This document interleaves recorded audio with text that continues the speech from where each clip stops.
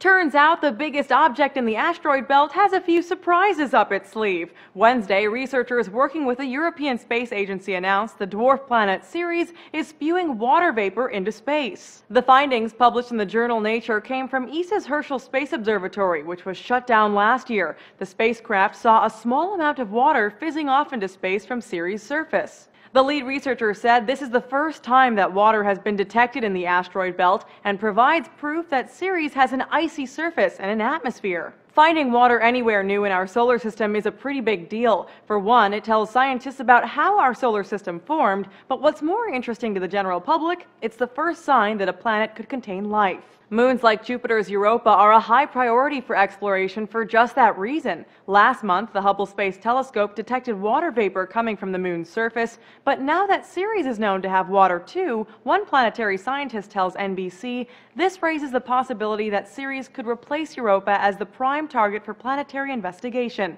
It's going to upend the cart a bit, but that's science. And what great timing! NASA already has a probe on its way. The Dawn spacecraft launched in 2007 with the goal of exploring the asteroid belt and mapping the largest objects. It's scheduled to reach Ceres in early 2015. Ceres is the smallest dwarf planet, a new classification for space objects that also includes Pluto. For Newsy, I'm Candace Avilés.